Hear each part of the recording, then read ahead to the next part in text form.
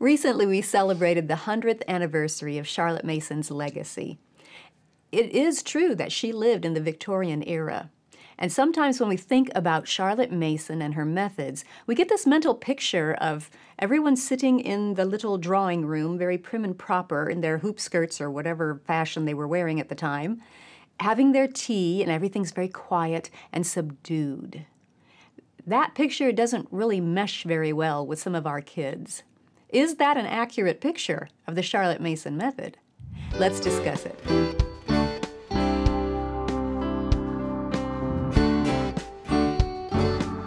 Welcome to the Simply Charlotte Mason podcast. I'm Sonya Schaefer.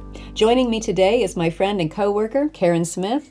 Karen, we're going to talk about, is Charlotte Mason's approach to education quiet and subdued and prim and proper? I know that's you in a nutshell. Oh, yes.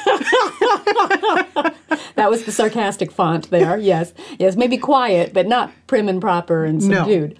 No. Okay. And with your boys that you raised, and even with your daughter, they are not prim, proper, subdued, you know. We didn't do tea parties. Yeah, thank you. Neither did we. So let's just talk a little bit about that mental picture and how Charlotte Mason's method is a good fit for a boisterous household even. Yes.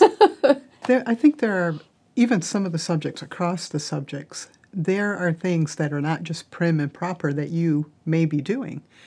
Take music, for example. Some of the composers had very lively music. Oh, that's true. That's true. When you think music study, you think everyone's sitting in their little seats listening to the recording, and The that's little all. quiet classical music. Yeah, but it's not all the quiet, Moonlight Sonata. No. You've got the 1812 Overture. You've got lots of bombastic pieces. Yes. I mean, Beethoven was known for his wide range of dynamics and being so far out there from what used to be considered proper music. Yes. So, yeah. And so, I mean, those children who are active and boisterous, you can put the 1812 Overture on. Let them listen to it and let them be active and move to it. Yes. They don't have to sit prim and proper to listen to that. I mean, if you want to shoot off the cannons, it's strictly up to you. If you happen to have one in your living room or your backyard. Maybe you made a potato cannon or something. Oh, now you're talking. See? Yeah, there you go. There you go. Yeah. But how about poetry? Yes, you often think of poetry as this is tea time. Yes. We're going to sip our tea and read our sweet little poems about flowers. And Robert Louis Stevenson. Yes. About childhood. Nice, Sweet. calm poems, sweet, Yes. that sort of a thing. But what about Longfellow?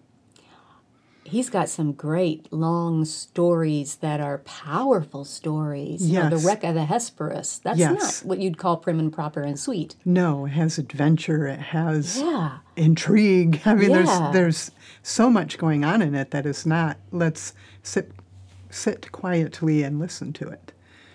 So much going on with that. And as the children absorb and form relations with these poems and music and other things we're going to talk about, one thing Charlotte said is they've got it if they start using it in their play. Yes. You're going to see them acting out whatever that was. Maybe they're going to shoot off their cannons in their play time. Oh, yes. So their playtime is not going to be quiet and subdued, and that's a direct result of what they learned in their school time. Because it fires their imagination. Yes. Yes. Yeah. And we're not saying that school time should be chaos. No, not at all. But that it's not just everybody sit here in your seats, don't move. Children should be seen and not heard. No, it's not that. Definitely not that. What other school subjects come to mind? Picture study. Some artists do have paintings that are flowers, nice serene landscapes, that sort of a thing. But others have ones that have, I think of Winslow Homer. Yes. Yeah. Many of his paintings, there is an angry sea in the background, yeah. or things that are happening that are high adventure. Yeah, he's got the pictures of the women in hoop skirts playing croquet, but then most of his pictures, right now I'm picturing the one of where they were rescuing someone from a Yes. shipwreck. And you've got that swing that on yes, they're crossing on that cable. Yes. Yes. And the storm is raging around them. I mean, that is high adventure. But even Crack the Whip, Oh, yes. that one with the children playing a game, Yeah. I mean, it's obvious that those children are not being gentle with each other. It's true.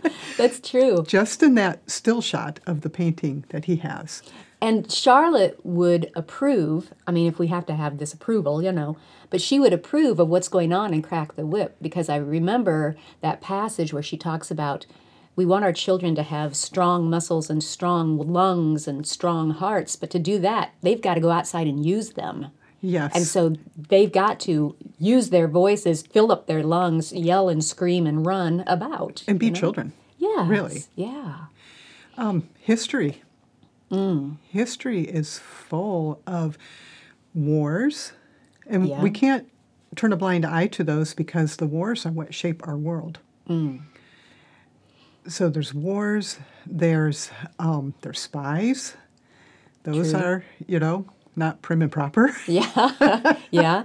Exploring, interactions, tensions Yes. that maybe did not explode into a war, but there were tensions there. Yes. History is not prim and proper. No, not at all. Taken as a whole, it is Not at all. And maybe your children are sitting and listening. Others are going to be pacing and listening. That's fine, as long as they're listening. But the ideas they are getting are not all prim and proper ideas. Correct. Yeah. Correct. The other subject that I think of is science. Science is where your children can, get down and get dirty. Okay, I'm thinking nature study, we have to be quiet so we don't scare the animals away. You can be quiet, but there are other aspects of nature study that involve things that otherwise we don't think of as prim and proper. You can observe live worms, slugs, centipedes, other insects. You can find out what happens when you mix water with dirt. Yes. That makes mud. Something that might be a little bit more prim and proper, but is fun, especially for adventurous children, is to make rainbows with a garden hose, where they have to spray it. So, that spray can be a fun thing and might turn into more than what Mom thought for the lesson. But then they're getting their exercise and using those muscles and those and having lungs. fun and making memories. Yes, exactly, exactly. Some experiments that they might do when they are older, let's say high school, middle school age, they might do experiments where they are burning iron. Oh, wow. Okay, I don't picture that as happening in a parlor at a tea party, No. That is, that's heavy-duty stuff there, burning iron. Where they might be doing some electroplating with their experiments, or culturing bacteria so they can see, what places really are clean or not clean, those types of things. Or taking a chicken bone and making it rubbery with their experiment. So there are all sorts of things that they can do. That reminds me of handicrafts, too. You think of, knitting or crocheting or embroidery, but there's also ironworking and woodworking and leather tooling and many things that... Working with the rope coiling. Yes, that you don't think of in equation with tea time in the parlor. Yes. Yeah. Yes. So many things. And there's also the free time that the children have, because their lessons are short and don't take their whole day, that they can explore some of those things that interest them that might be on that loud and boisterous side. Yes. And maybe it's making different contraptions. Maybe your children, maybe you're studying the Middle Ages and your children really want to make a trebuchet. Yeah. That's something they can experiment with. Yes. In their own free time, if you don't want to put that as part of your lessons. And I think Charlotte protected that aspect of childhood because she was careful not to give homework. She was careful to protect those afternoon occupations where the children could explore, still be productive, but explore their own interests. And absolutely, if their interests are loud and boisterous, let them go. Yes, let them explore. Let them be who they are Yeah. as persons. And you never know what that might produce in your child, how that might come about. So, I'm thinking of comparing Charlotte Mason with other approaches.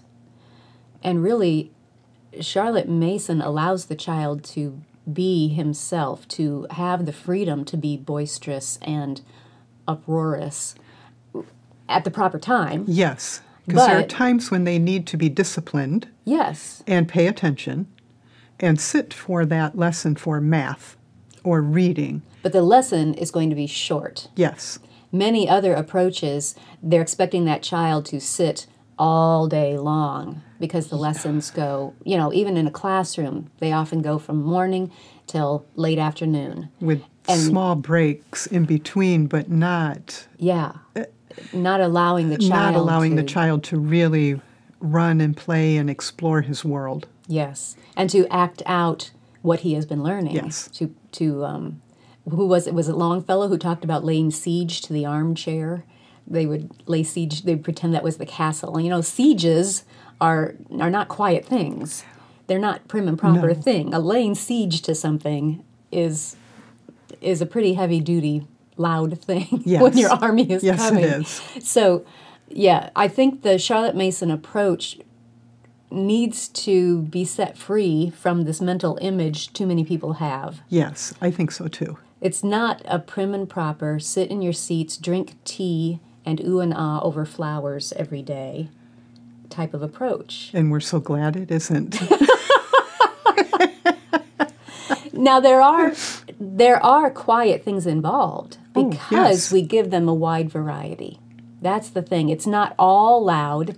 It's not all quiet, just as life is not all loud Yes. and all quiet. There's a balance Yes. between those. And learning to recognize when each of those is appropriate is part of growing Yes, it is. for the parent and for the child. Mm-hmm. But not frustrating the child is a huge part of it. So those short lessons, paying full attention, but giving them a wide variety. It's not just giving them prim and proper flowers and daisies and soft music. Giving them the whole variety and letting them have time to be children, to act out what they're learning, and to make those potato cannons. I have to tell you this. My chiropractor told me recently they have a Christmas tradition at their house that when they come up to Christmas, they make the gingerbread houses. The kids all make their gingerbread houses, and then they let them sit there until New Year's. And on New Year's, they take them out in the middle of the street and they blow them up. That is not prim and proper. But doesn't it sound like fun? Yes, it does.